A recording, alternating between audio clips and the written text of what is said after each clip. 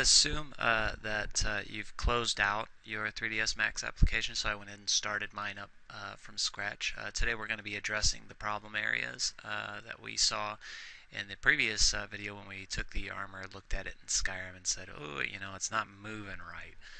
So we want to fix those areas, and on a beginner level, easy ways to fix areas is what we're going to focus on for now. In later tutorials, we'll get into more advanced methods of fixing those problem areas that we ran into. But for now, let's just keep it simple so we can get on to actually creating something that's entirely custom after we get past the weight sliders tutorials.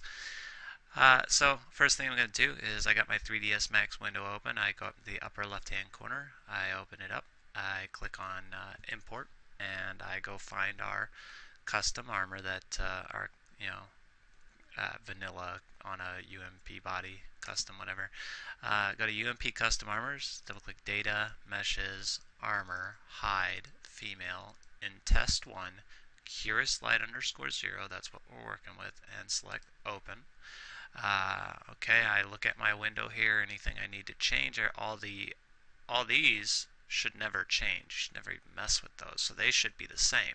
But in skeleton, notice we don't have a skeleton, so we're definitely going to want to check that box because we want to import the skeleton, so make sure that you have import skeleton selected, and then click import.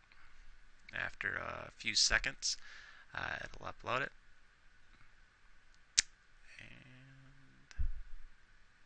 Sometimes it takes a minute. There we go. I'll move this over. I like to move that over by just getting in between all 4 windows and then left clicking and dragging. Now I'm going to take a look here. Now remember we had a problem area was right in here underneath this arm. This strap was hooking to this arm.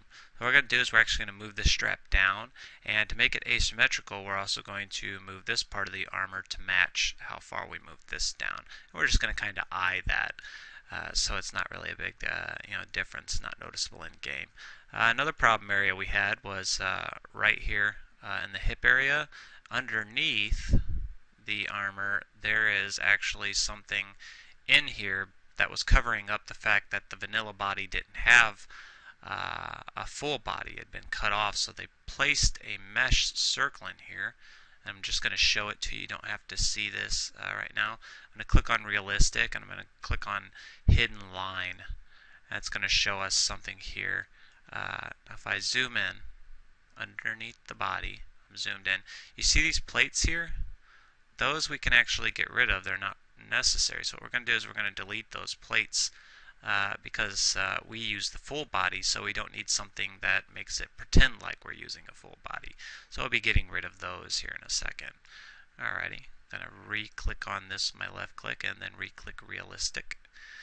Now what was another area? We also had right here by the knees, there was some weird flapping issues. What we're just going to do is we're going to move this part of the armor up away from that. Just show you different ways to do it from a novice standpoint without getting too advanced into item weights. We're just going to be moving these parts away, and we're also going to delete some elements of the armor and then redo the BS Dismember Skin modifier and also reskin the armor since we changed some of the vertice locations. So in order to start out, first we want to go ahead and select the UMP body by clicking anywhere on the arm, left clicking, and then right click and freeze it. Remember we covered that in the previous tutorials. Freeze the body, and as soon as it's frozen we want to get around to to the back, and we're going to go up close to these arms. Now we're going to select the armor, we're going to go into modify, we're going to click on editable mesh, and we're going to select vertex. Now what we're going to do is we don't want to move just one vertex. Remember we discussed this. We want to go to soft selection, and we want to enable use soft selection, and then we're going to set this to I don't know, how about a 10, because that's no, let's go down to a 7. I think 7 is a good number for this little job here.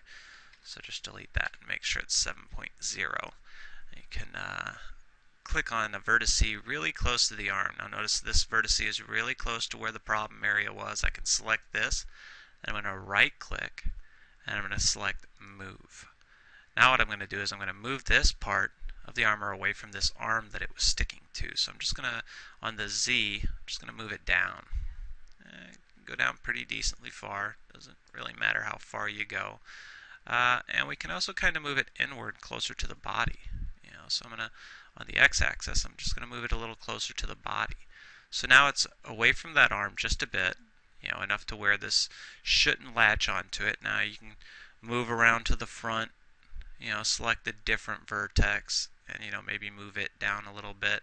Just kind of get it away from the arm. This is a novice way, very simple way of getting these problem areas taken care of, is just moving things away from them. So that way when we reskin it and put it back in game, it's not going to be attached to that arm. So remember, I moved it down a little bit, and I also moved it in a little bit. Now this side kind of hangs down further than the other side, so I want to match it up. So I'm going to look at the other side and kind of, select one of the vertices and move it down a little bit. Now sometimes when you're moving, if you notice right here on this shoulder pad, it's a little light, so you could drop the fall off a bit more, or you can just move it down a little bit, release it, move it down a little more, release it, and that usually will help you do it. So now it kind of needs moved in a little bit because it's sticking out further than this, so we'll move it in some with the x-axis. And that looks pretty good, moved away. We'll move around to the front. So remember, we moved it down kind of from right underneath the armpit. So we want to match it up by just kind of comparing each side to one another. And once it looks pretty good, and this part of the shirt is moved away from that problem area, and when we reskin it, it's not going to attach to the arm anymore. It's going to match up on both sides pretty well, and maybe I went down a little too far. Let's move it up just a tad. Yeah, and there we go. See, it's moved away from the problem area. I won't have this belt won't stick to that arm. And if it does again, of course, there's an easy way to fix that by moving it a little further away, or we can delete some vertice weights, which is more advanced but simple enough for this task. Alright, second problem area was underneath the armor.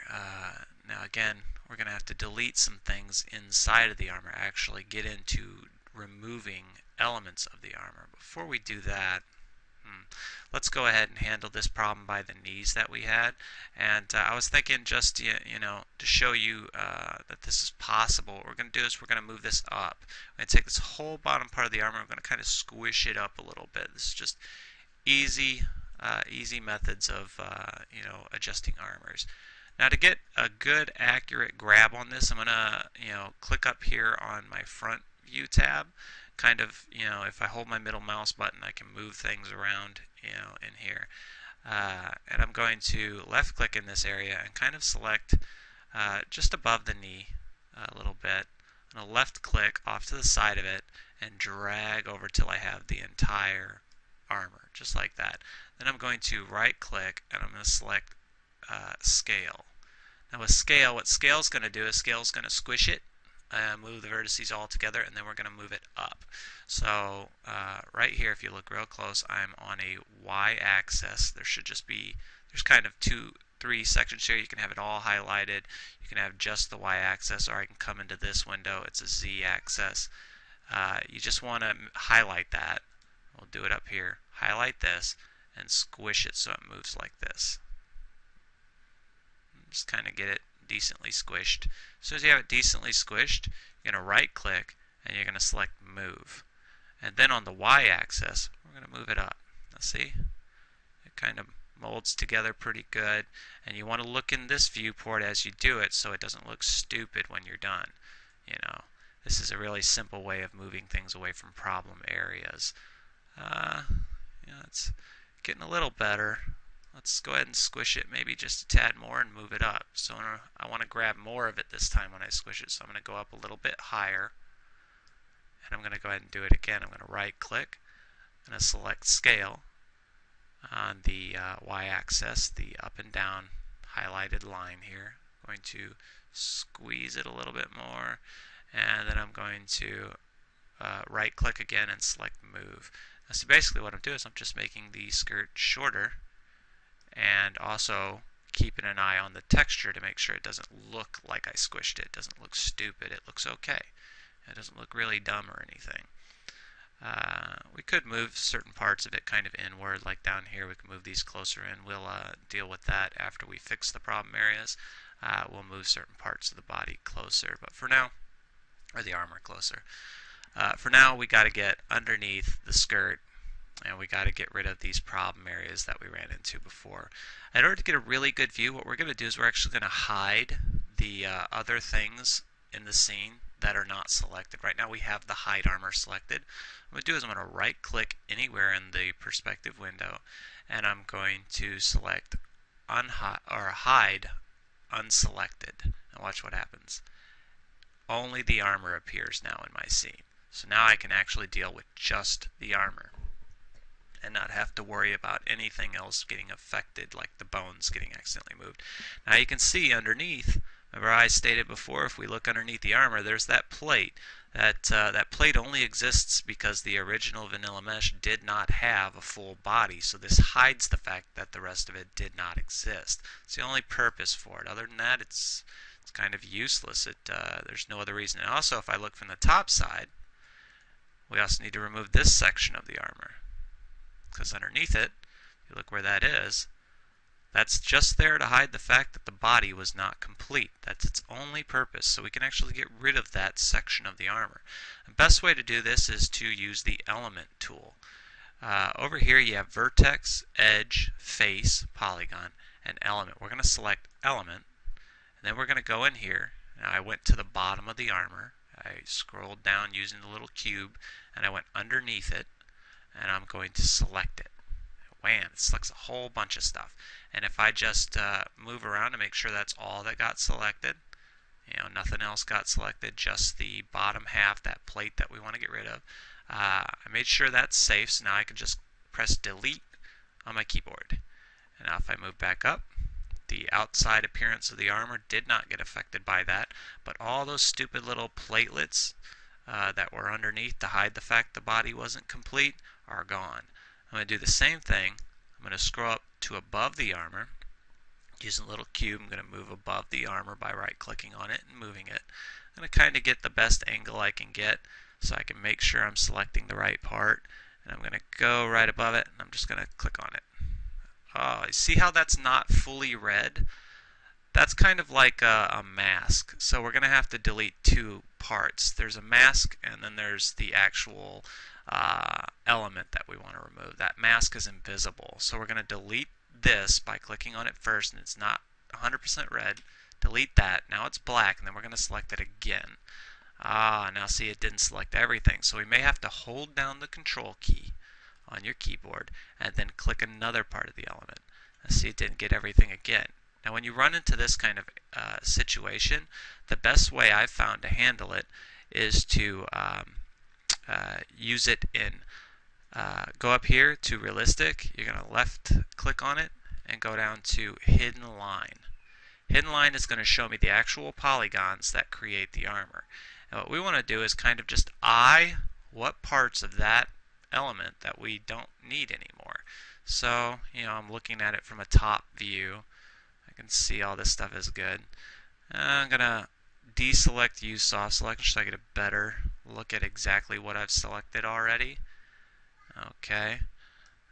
This could go, and this can go, and if I look, this right here can go. I'm going to kind of go around to the front, and say, okay, what else can go?